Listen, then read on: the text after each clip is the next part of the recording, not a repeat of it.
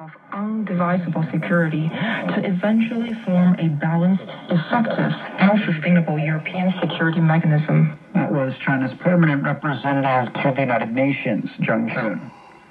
Russia's military claims it's gained air superiority over the entire territory of Ukraine. Defense Ministry Chief Spokesperson Igor Konashenkov says Russian forces have destroyed over 1,100 pieces of Ukraine's military infrastructure.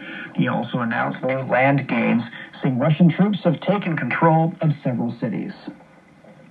Russia and Ukraine have agreed to jointly protect Chernobyl nuclear power plant after Russia took control of the site. A Russian soldier who did not